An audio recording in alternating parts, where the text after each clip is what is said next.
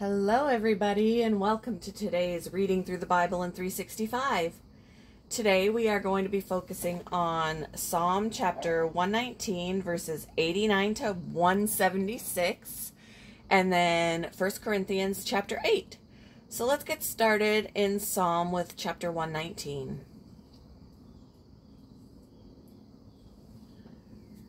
Your eternal word, O Lord, stands firm in heaven.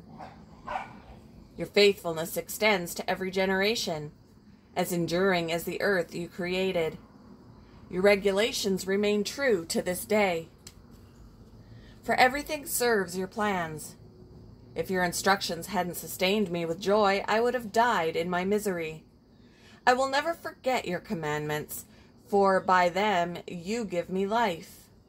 I am yours. Rescue me, for I have worked hard at obeying your commandments. Though the wicked hide along the way to kill me, I will quietly keep my mind on your laws. Even perfection has its limits, but your commands have no limit. Oh, how I love your instructions! I think about them all day long. Your commands make me wiser than my enemies, for they are my constant guide. Yes, I have more insight than my teachers, for I am always thinking of your laws. I am even wiser than my elders, for I have kept your commandments. I have refused to walk on any evil path, so that I may remain obedient to your word.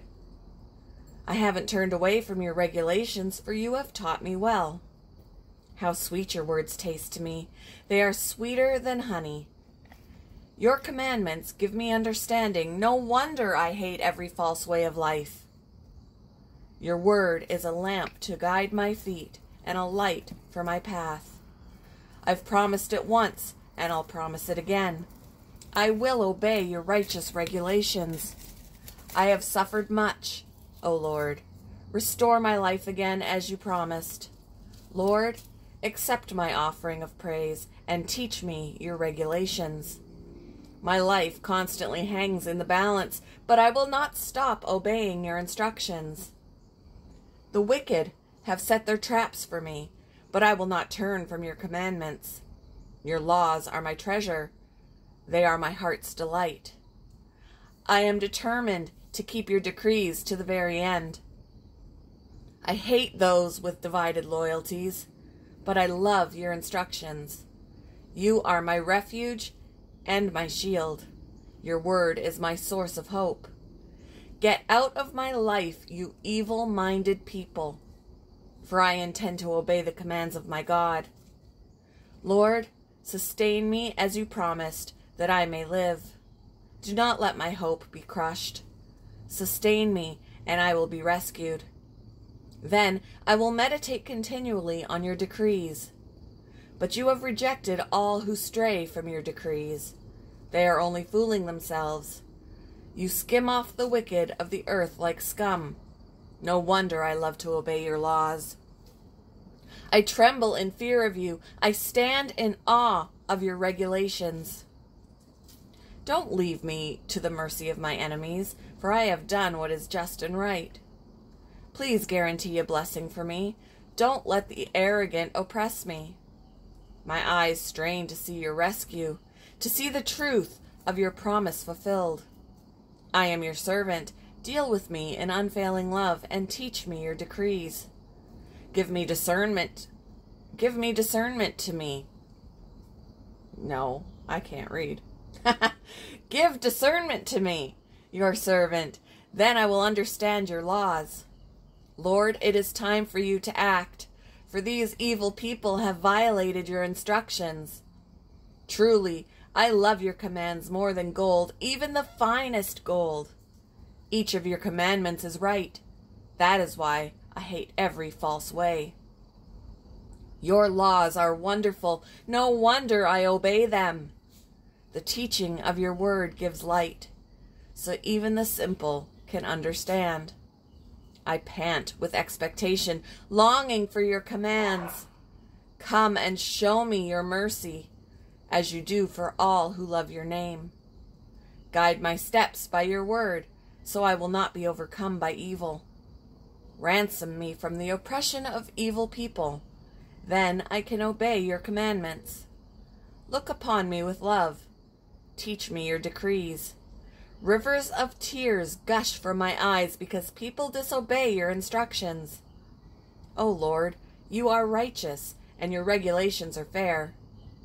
Your laws are perfect and completely trustworthy. I am overwhelmed with indignation, for my enemies have disregarded your words.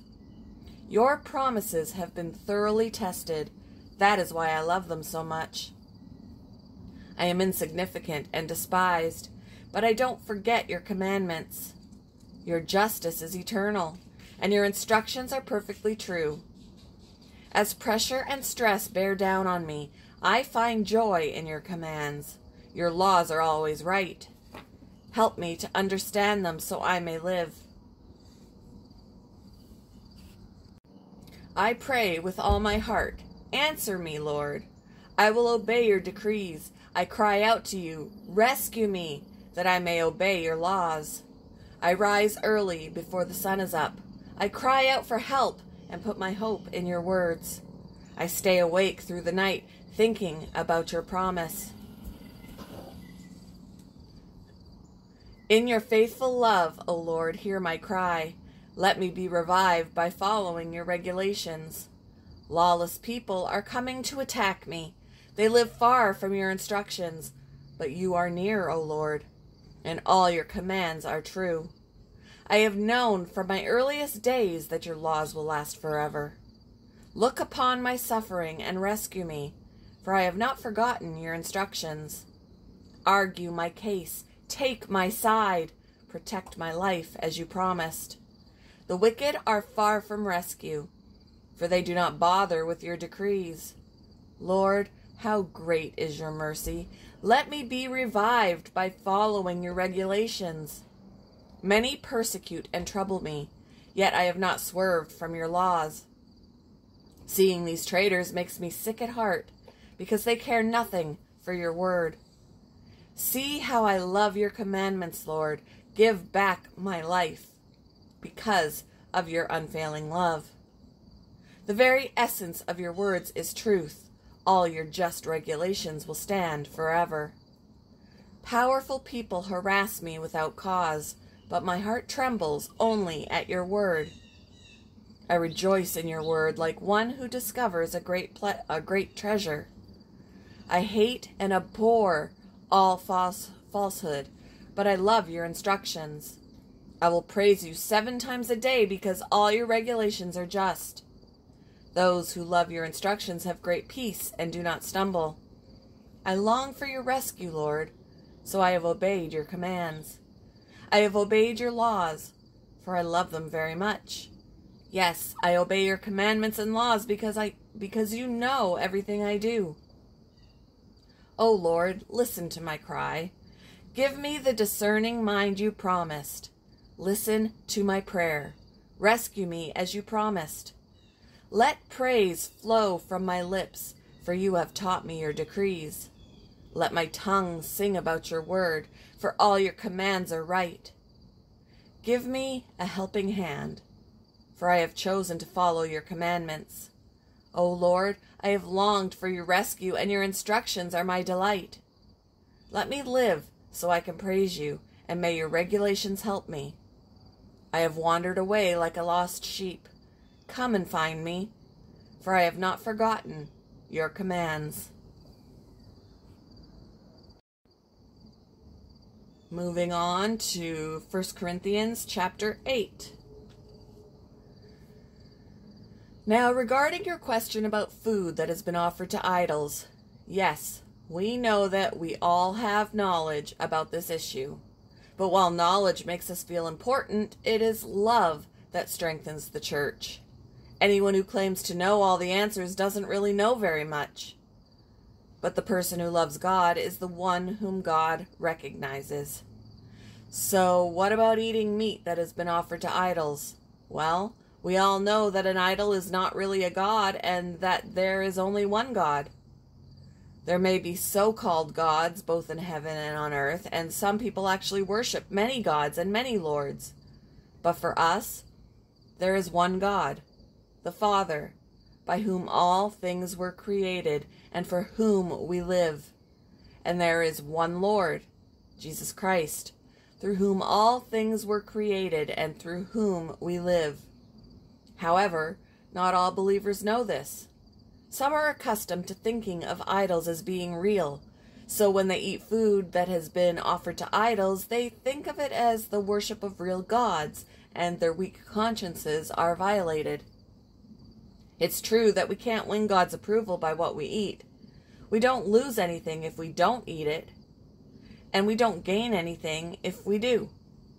But you must be careful so that your freedom does not cause others with a weaker conscience to stumble.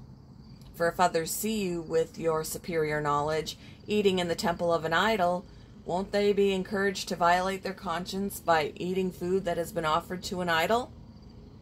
So, because of your superior knowledge, a weak believer for whom Christ died will be destroyed.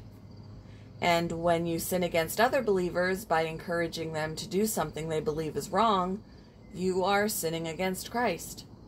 So if what I eat causes another believer to sin, I will never eat meat again as long as I live, for I don't want to cause another believer to stumble.